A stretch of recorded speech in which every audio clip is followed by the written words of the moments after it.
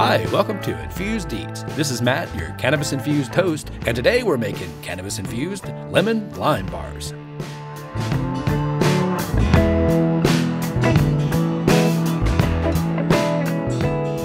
Now let's get started. Here's what you need. You need a half a cup of white sugar, 1 teaspoon of zest of either lemons or limes or both, 1 cup of canna butter that's softened, 2 cups of all-purpose flour, and for the filling, you need 2 lemons juiced or 1 lime juiced, or we'll talk about the combination of citrus there.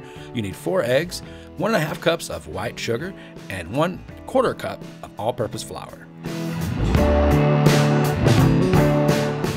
The first step is going to be to make canna butter. Today we're using canna butter that we made with the Mighty Fast Herbal Infuser, which is super simple to use.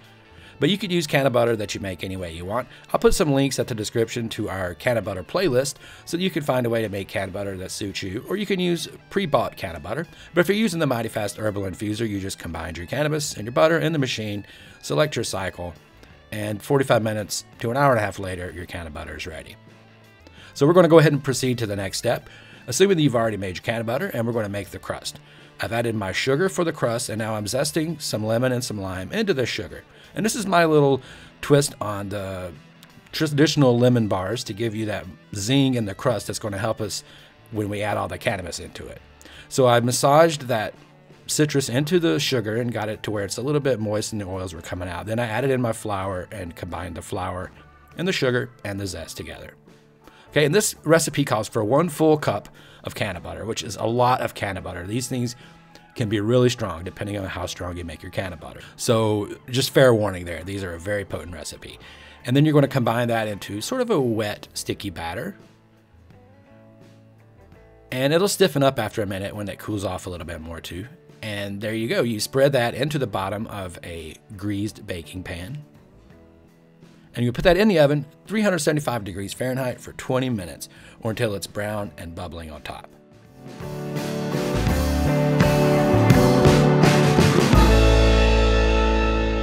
And while that's cooking, you can go ahead and make the filling.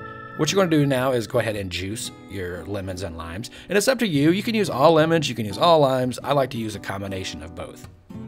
And cannabis already has a limonene terpene in it, which is going to be incorporated into these flavors there. So using fresh citrus is key to keeping those terpenes and the flavor alive there.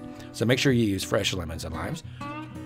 And then we're proceeding on making the rest of the batter. I've combined my flour, my sugar, my 4 eggs, and my fresh lemon juice and lime juice. I'm going to whisk that together. It's going to turn a nice, vibrant yellow color. So we'll go ahead and pour that into our crust. Now our crust is out of the oven. It's cooled off for a few minutes. And then we're going to whisk that together, make sure it's all incorporated, and pour it right over the top of the crust. And it tastes great. And this is going back into that oven. It's still at 375 degrees. We're going to cook that about 20 minutes.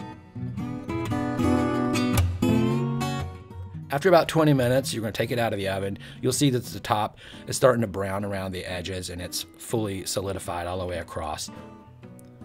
And you could serve this just the way it is. It's not going to change the flavor much, but a lot of people like to dust this with powdered sugar on top, which is optional, but you can do that as well as you like before you slice it.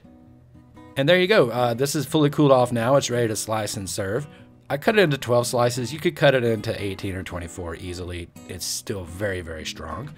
They look delicious, but the true test is in how they taste. This again goes back to one of my favorite recipes. The citrus that's in the crust really kind of helps incorporate that cannabis flavor and sort of layers it into it. Especially if you use a cannabis that has a lot of citrus in it, I'd recommend that for sure. Again, I'd like to thank the guys at Mighty Fast Herbal Infuser. They're a sponsor of RuffHouse Studios. You can save money with the code RuffHouse on anything you buy at theherbalinfuser.com, which includes the Mighty Fast Herbal Infuser machine that we use today for this recipe. So thanks again to those guys for sponsoring this, and we do really highly recommend them. I hope you enjoyed this recipe on how to make lemon lime bars. If you did, please hit the like button.